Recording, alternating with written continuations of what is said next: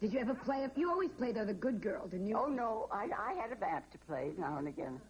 And it was easy. Did you enjoy? And I liked that. Did you enjoy it more? What about your personal life? Now, you're so pretty. You never married. I never married. Why? I thought my mother was the perfect human being I'd ever met in the world. I still think so. And she didn't make a success. What chance had I? And particularly when I worked 12 hours a day, 7 days a week. Now, what kind of wife would that make? Or mother? Well, yes, but still, you were very pretty and you were very successful. You must have met a lot of people. A lot of others were pretty, dear. Remember, Mickey Mouse was the most popular of all. That's true. Of all the actors, because I was looking again for your bio, you worked with so many. Who was your favorite actor that you worked with? Was there one? The greatest actor I ever worked with was John Gielgud.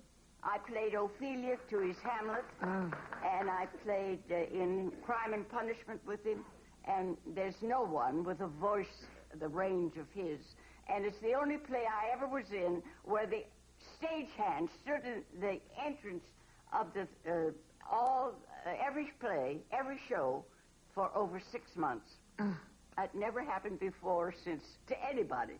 Now, did you have any kind of a romance with John Gielgud a little bit? I loved him. I still love him. I was just in London in December, and we were on television having an interview together.